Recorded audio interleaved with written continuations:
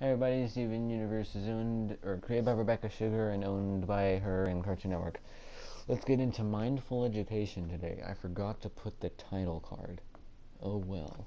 Um, so I liked this episode. It was a good episode.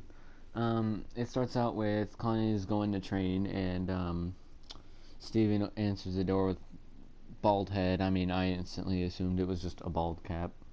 You know, Steven seems like the type of person to do that.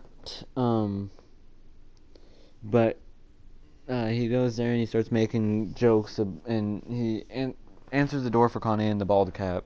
She doesn't notice it. She just walks in kind of depressed, like, and he's still trying to get her attention with it, making jokes about it. And she doesn't really acknowledge him, so he has to kind of just yell at her about it. And she asked what happens, and he said nothing. It was just a joke. And Pearl and Garnet come in. Pearl was talking about the fact that I believe that this is their first fusion training session. I believe. I'm probably wrong. But Garnet was going to sit in. She made a sign, which she called a fusion sign, just because it had two sides. And so, and yeah, she called it a fusion sign. One side was for Steven plus Connie. The other side was for Stevonnie. And they go there. And the first thing they're going to do is fight a hollow Pearl fusion, which is interesting. I wonder if this actually affects how. I wonder if this hollow Pearl is a resemblance to how two pearls would fuse, or two gems that have their gemstone in the same spot would fuse. Because what happens, I mean, they're holograms, so they can do anything they want to in terms of their body. But I'm just saying, because they do a weird little robotic dance, they fuse, and there's not two gems, there's only one. But again, it's probably just because it's a hologram. They probably didn't even need a dance to fuse, honestly. But regardless, they fuse. There's a big hollow pearl and says that she's gonna kill the children or whatever. And so Steve and Connie do kind of a little dance of independence. It's not really choreographed together. And then they just kind of go back to back and hold hands, turning into Stevonnie, kind of doing an anime-esque. I mean, I don't watch anime, so I don't know, but kind of a over-exaggerated summoning of weapons. She kind of just puts her hands out, shield, and close up, and pulls her blade and says, "Let's dance," blah blah. Oh, by the way, okay, so I've already said it already, and I know I will later in this video. I call Stevonnie a she because all gems except for Steven I refer to as she. I call Smokey a she, and I call Stevonnie a she. Just because they're genderless. Stevonnie is genderless, but like all gems, but all other gems are called she's, so that's my logic behind Stevonnie. I mean, even though the Cruniverse, I'm getting too far in this. I'm calling her a she just because it's easier for me.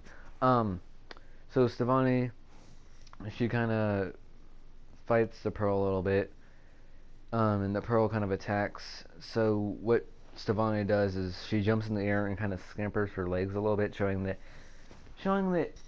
Steven's powers does carry over, but it is a lot of work for Stevonnie to activate them.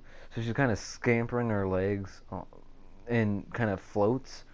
And, obviously Connie and Steven are surprised that Stevonnie has them. And they're like, oh, Stevonnie has floating powers. But anyway, they go to attack Pearl. And then something I actually like, which is kind of an insight to what fusions see. I've always wanted to see kind of like an in the mind of a fusion, even though there is no real mind.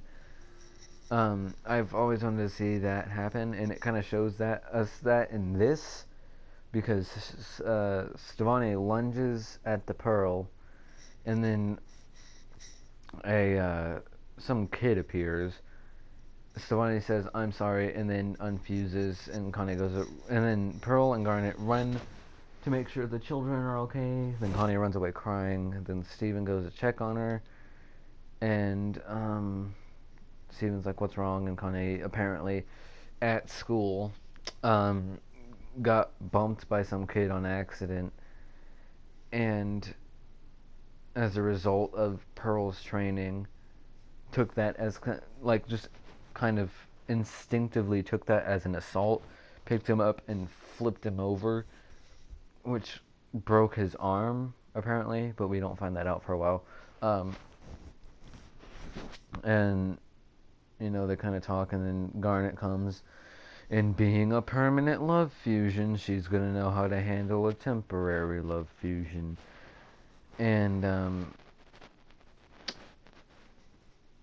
so they're on the beach now, kind of just calm and everything. And Garnet tells Stevonnie to do some weird thing, to breathe and calm her mind and everything. And because of this, they get transported into, again, like I said, I think these aren't the mind of a fusion, but it's kind of how a fusion shares memories with its components. But they're kind of sitting there, and Garnet starts singing a song that Rebecca Sugar sang at a convention, which I honestly, the song sounded so familiar. I did actually hear a clip of Rebecca Sugar singing it, so that clip sounded so familiar, I thought it was an Estelle song. So I was kind of confused, but I know how it has been said that Estelle wants to sing in Steven Universe because she is a singer. So Garnet starts singing "Here Comes the Thought," and it's a good song. And it shows kind of Sapphire and Ruby kind of standing there, kind of calm together, and then a butterfly upsets. It's like a little light butterfly. It's not a real butterfly. It's like a mental butterfly. Upsets Ruby. She goes off chasing it. A bunch of butterflies surround Sapphire, and she kind of wipes her hair out of her way and watches them. And I don't know what's going on between them, honestly. All I know is Ruby's mad about something going off on some sort of personal vendetta, and Ruby's upset about something. I think I actually saw something that was talking about how I wonder how many times Sapphire has seen Ruby getting, I don't know, has seen Ruby poofed or shattered in the future. And that's kind of, some people think that that's what's going on because there was a commercial showing this part, but bleh. And all those butterflies symbolize kind of visions into the future, and Ruby sees this one that's possibly like, oh, an enemy returning, so she's all upset about it. I don't know. It's confusing. But regardless, that's kind of going on. Sapphire starts to cry. Ruby takes a breath, goes back, cheers up Sapphire. Then the butterflies fly to the other side of Stevonnie and Garnet.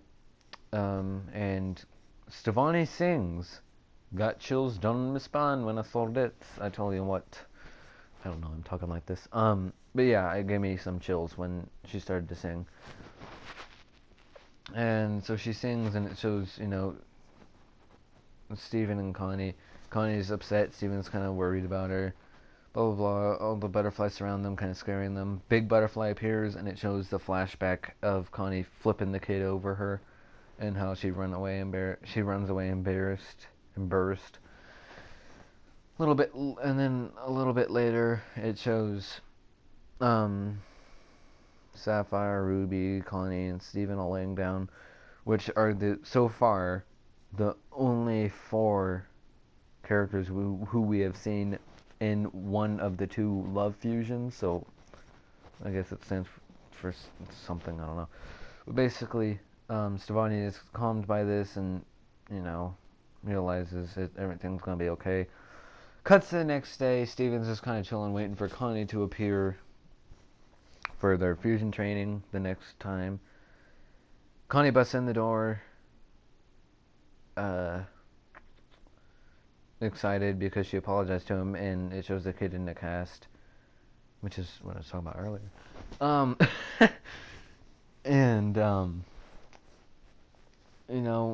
Steven's glad for her, and apparently the kid was okay with what well, not okay, but understood what happened. And Connie says something which leaves Steven thinking, yada yada yada. They go back to fight, start doing a little bit better, take out, I think, 3 hollow pearls. then lunge at the last one, only to enter the kind of nightmare state again, which is technically Steven's PTSD of all these things that he's seen and heard. I mean, Connie's thing was just her feeling bad, but this is not just Steven feeling bad, but kind of being traumatized by these certain things, because they stab Bismuth. It's obviously not really Bismuth, but it is Bismuth, and you know that's Steven because he had to kill Bismuth, not kill would be shattering her. Anyway, she starts kind of having a conversation with herself. Stevonnie does. Garl says to Garl, what the fuck? New Garnet Pearl shipping name. Garnet tells her to breathe, so she does. I might be going out of order. Anyway, all of a sudden Jasper kind of corrupted appears. Steven is kind of talking for Stevonnie again because Steven and Connie are having the back and forth talking through Stevonnie thing, and he talks about how I want to help her, and then Ruby's there, and then eyeball Ruby is there, big, obviously because it wouldn't be scary if she was tiny. And there's big eyeball, a bit of an oversized Jasper, and I think just a normal Bismuth, all surrounding Stevonnie, and Stevonnie's just like, I tried to help them, but they wouldn't accept it, blah, blah, blah, blah. And so I think and then they all kind of explode into butterflies. These butterflies then form a cloud of a kind of evil-looking rose quartz because she's angry but has kind of a smile, like she has angry eyes, happy smile. Which is obviously him thinking about her as kind of evil because of shattering Pink Diamond. Which is, that's how the community saw her, which I don't like. I mean, but we'll go into that later. They back off the Sky Arena, fall down, unfuse. Steven's crying and feeling bad about these things that he's never really thought about before. Connie tries to calm him down and says, oh, don't worry about those, you gotta accept it. And genuinely, at this moment, I thought Stevonnie, not the fusion, but the ship, would finally be a little confirmed. And by this I mean I thought that they were gonna kiss, because I believe Connie should be 13 by now. And she's calming him down, and I thought she was going to be like, don't focus on all the bad things. And I thought she was going to say something like, focus on the good things. And I thought because of this, Steven was going to look at her, realize that not realize, but, and just submit to the fact that he loves her, kiss her, and then they're going to fuse. But no, he's just like, okay, they touch heads, fuse, and are able to softly land. Stevonnie just kind of lays down on the ground about how happy she is to be her. I think it's something about being happy. And then it ends. And something I want to talk about in my next minute is the little yellow quote-unquote diamond symbol on Stevonnie because of Connie's attire mixed with Steven's shirt. Stop. People who speculate that, they're not... Make it a theory. If you dare use headcanon, I hate headcanon. I'm fine with theories because in theories that means you are open to being argued with and you use facts. Headcanon is, oh, look at this dust on the ground. Illuminati confirmed. I mean, I might make a video ranting about it more, but yeah, it's not a yellow diamond symbol. If it is, well, fuck me, but who gives a shit? We'll wait and find out, alright? Okay, anyway, bye.